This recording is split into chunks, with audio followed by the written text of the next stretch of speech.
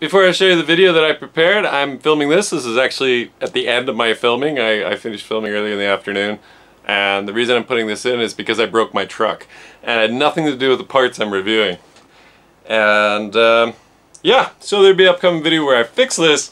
And then maybe we can actually get a good sense of these parts. But from the video today, you should be able to see definitely the shocks and how they work if you're thinking about buying the GPM LMT shocks. Alright, enjoy the video.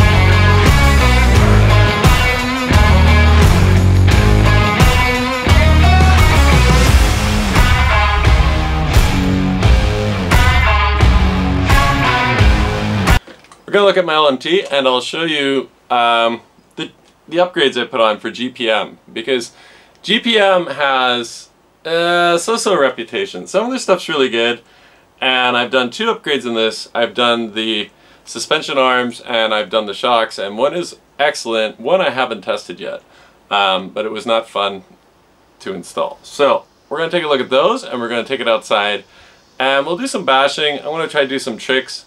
I've been practicing with this truck quite a bit, so maybe we'll get some backflips in and stuff. First off, we don't need to open the truck up yet.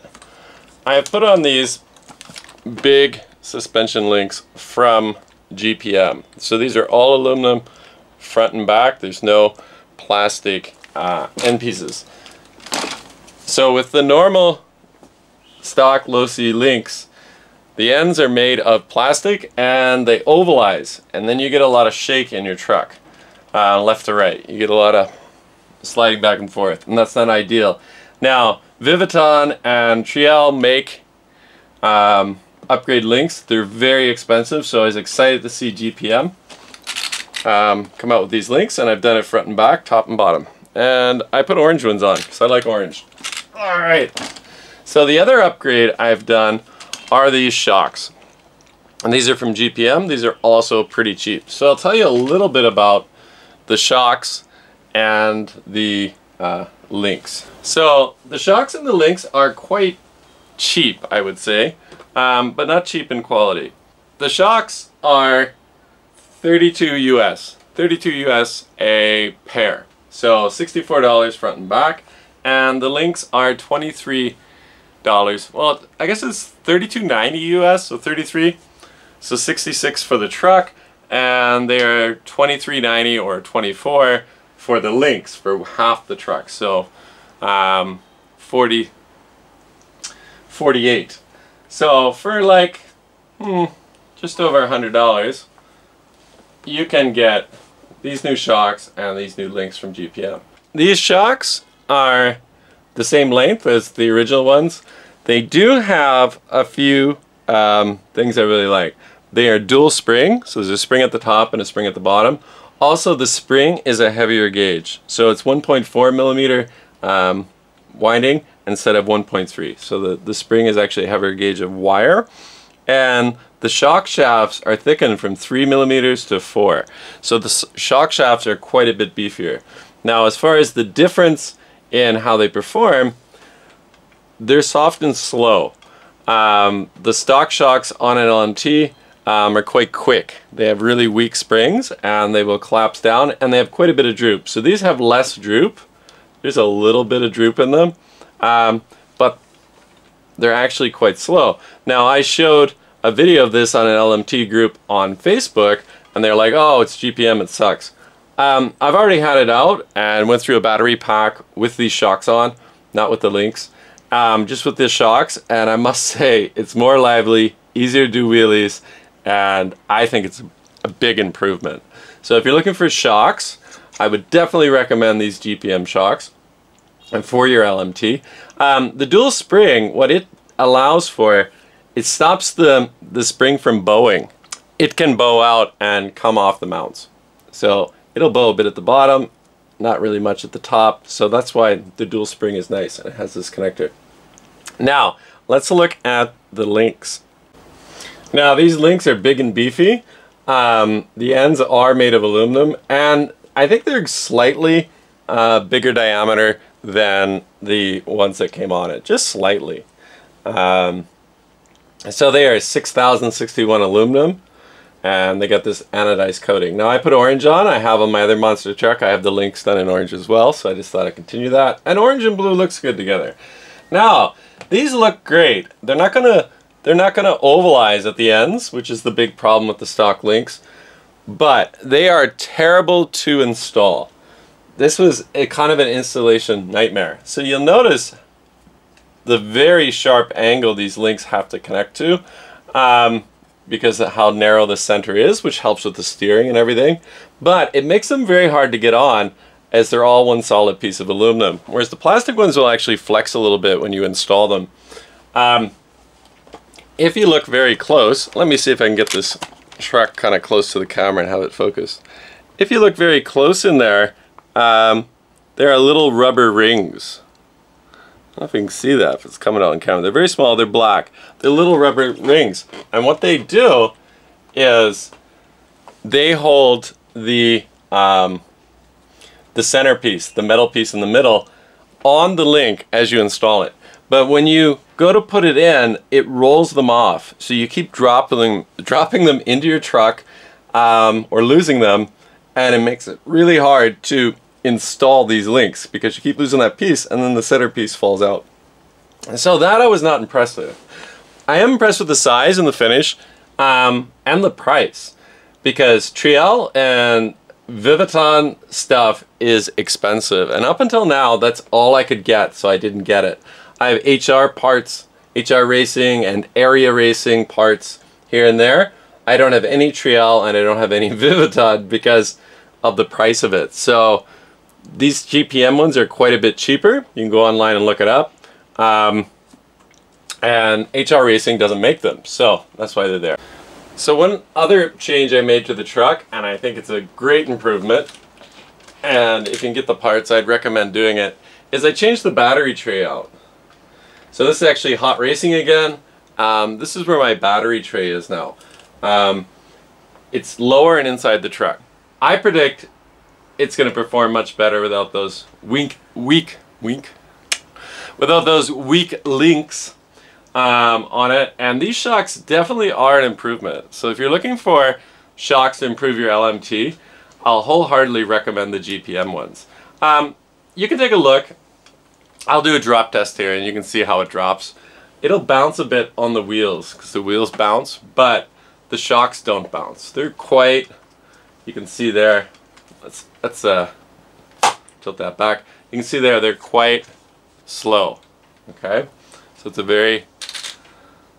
they're very slow, but they work really well. I'm totally impressed. But I'll do a little drop test for you.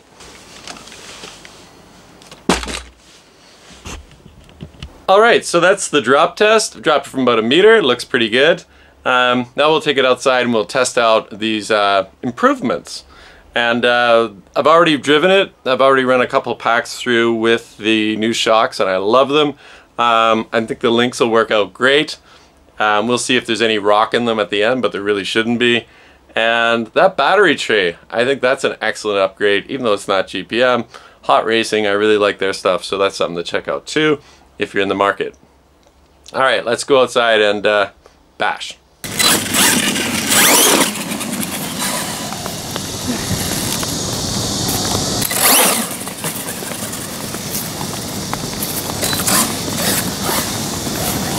Over here for a little bit. Take a drive over that plant.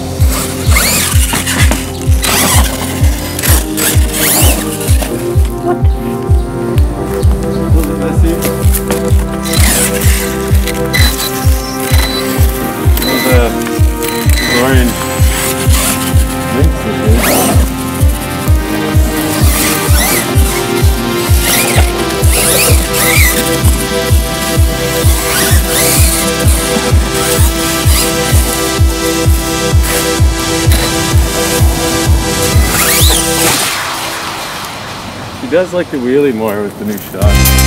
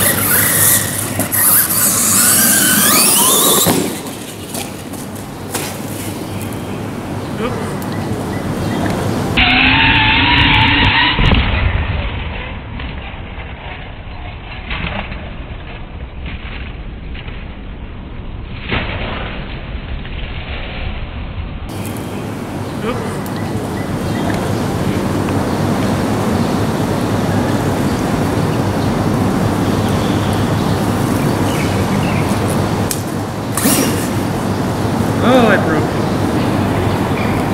Ah. We're done. I broke it doing that stupid thing. Broke the axle.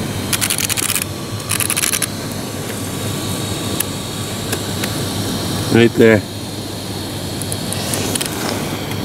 Totally busted it.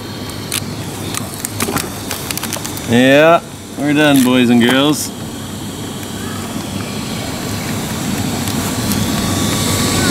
So my carbon fix failed. Snapped the axle. Oh gosh. That's why I put all that carbon on. Because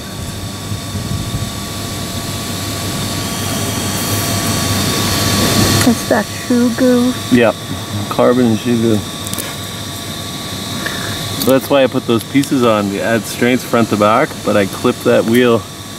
I hooked it on the concrete at high speed and I fucking pulled it apart. Game over. game over, man. Broke it. Well, that's a short running video. Now we need to fix that. Good cat. It was made of 3 cats. So that's a shame. That is the terrible weak point in this vehicle. And I wonder, because I replaced these, did I move a stress to there, or was I just an idiot when I hit that? Probably the latter. But yeah, it looks like we need to get some new axle housings. So I'm not gonna run it. I'm not gonna do a Kevin Talbot and give it to her now, because there's a potential to break, to bend these new links and a whole bunch of stuff. So we're not gonna do that. We are gonna power it off, wherever that button is. And well, that's all for this video. How are the links holding up? Pretty good. No rock in there. Shocks are amazing. So as for a review of these parts, I think they're working really well, but obviously I didn't give it much of a go. There's a little knock in there though. Yeah, so that's the fun of RCing, I guess. Thanks for watching. Tune in next time.